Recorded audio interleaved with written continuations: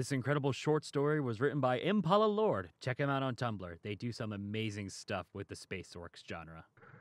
You humans are strange, you know that? You have all of this technology, but you're so primitive. You can travel worlds, turn a dead husk into a vibrant oasis, and you still use the tools you used when given at birth. Not to mention your short lives. But I think that's why you've lasted so long in this cutthroat universe. You live for the moment.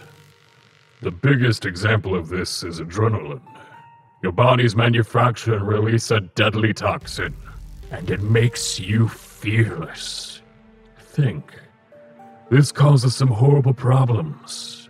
It can kill you. But you make it and release it to ignore pain and fear, so in one moment, you are not primal creatures. You are gods immune to pain and fear. Remember 5th Battalion at Creasy?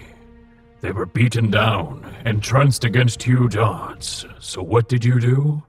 Surrender? No. You attached your knives to your rifles and charged at the masses and slaughtered them. Perhaps that's what makes you so interesting. Most species only think about the future, but you think of the now. You are the children of the moment. No matter what happens, you can make actions of unimaginable bravery. Forget all fear because of your primal connections to adrenaline.